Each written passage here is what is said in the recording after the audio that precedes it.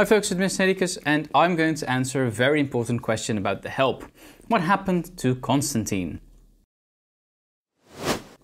So you know that Constantine was the help who raised Skeeter, and she's been working for the Phelan family for quite some time.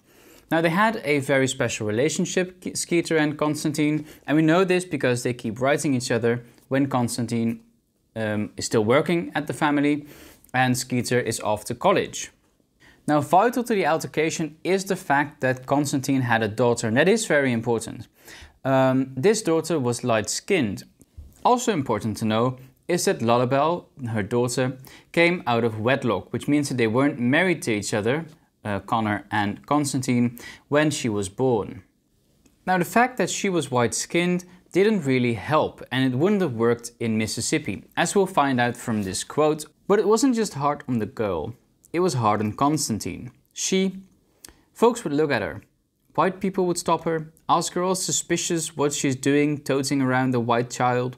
Policemen used to stop her on the state streets, told her she needs to get her uniform on. Even colored folk.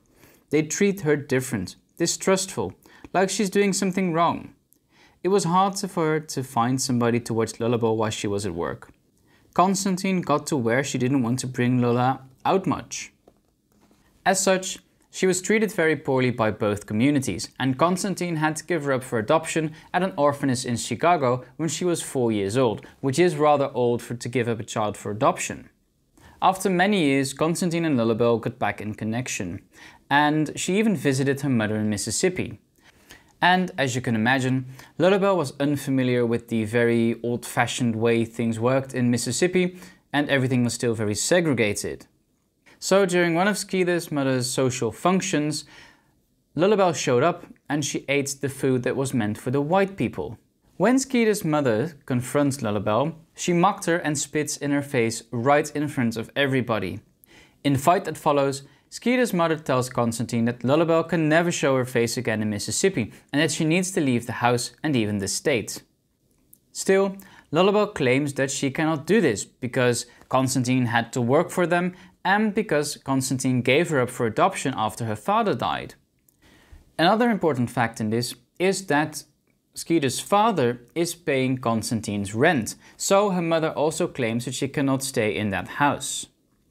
Skeeter's mother, who is of course familiar with the truth about Connor not dying but going away, threw the truth into Lullabelle's face and revealed that her father ran off the day she was born, and that Constantine had to give her up for adoption because she was so light-skinned. So Constantine decided to move back to Chicago with her child. However, after 3 weeks she died. We know this because Skeeter's mother wanted to send her a check for Christmas, but his check was returned with a copy of the obituary. And that is what happened to Constantine.